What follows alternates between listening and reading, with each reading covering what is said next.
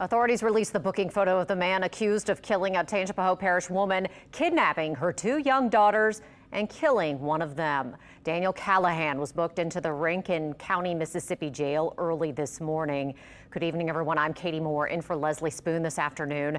We're also learning of a second arrest in the case. Jackson's police chief says 32-year-old Victoria Cox was arrested as an accomplice. We're working to get more information on what role she may have played in all of this.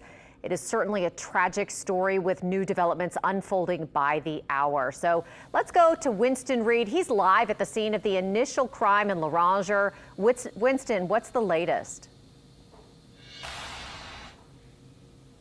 Well, the latest right now is that local, state, and federal agencies are working to see who will charge Daniel Callihan for the murder of 4-year-old Erin Brunette. She was found in a wooded area in Jackson yesterday following that Amber Alert being issued, and her 6-year-old sister Jaylee was found alive and well. According to Jackson police, she was found inside of that vehicle that she was kidnapped in. Now, officials tell me that she will return to her grandparents when she is released from the hospital. This investigation began yesterday when in Laranger, when the girl's grandfather found their mother, Callie Brunette, murdered in her bedroom. Her children and her car were nowhere to be found at the time, and that's when Louisiana State Police issued that Amber Alert around 12:30 yesterday afternoon. U.S. Marshals were able to track the vehicle to Jackson, where they arrested Daniel Callihan, and they found Erin Brunette dead in that wooded area nearby the vehicle and her sister inside of the vehicle.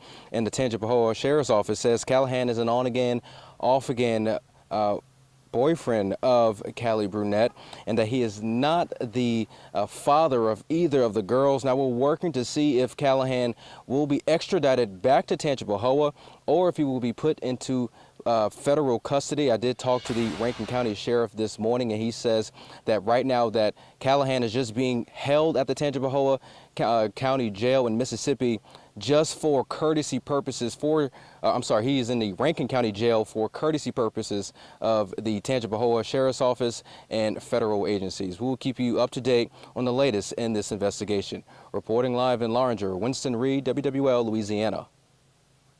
Thank you so much, Winston. And this morning, the FBI unit in Jackson released a statement saying, in part, quote, the FBI is dedicating all available resources and tools at its disposal to this investigation, including victim services personnel who are working closely with the survivors of this unspeakable tragedy.